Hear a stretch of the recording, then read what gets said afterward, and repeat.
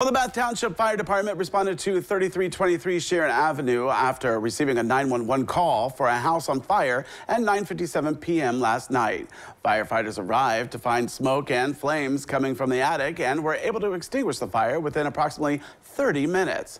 The owner and his family were home at the time of the fire. Two occupants escaped with minor injuries and were treated and released at the scene by Bath Township EMS.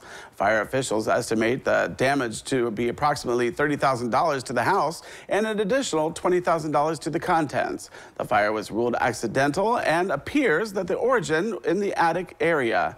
Investigators believe the cause to be an electrical in nature.